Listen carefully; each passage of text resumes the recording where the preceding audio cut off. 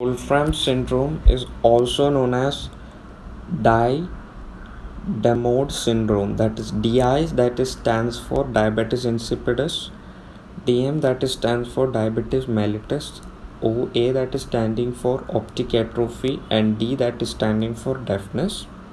The main mutations are WFS1 gene mutation that gives you Wolfram syndrome 1, and CISD2 mutation that gives you Wolfram syndrome 2. Typically the first presentation will be this DM, that is diabetes mellitus. This usually has a poor prognosis. Following that you will have visual field problems that would be resulting in visual acuity less than 6/60.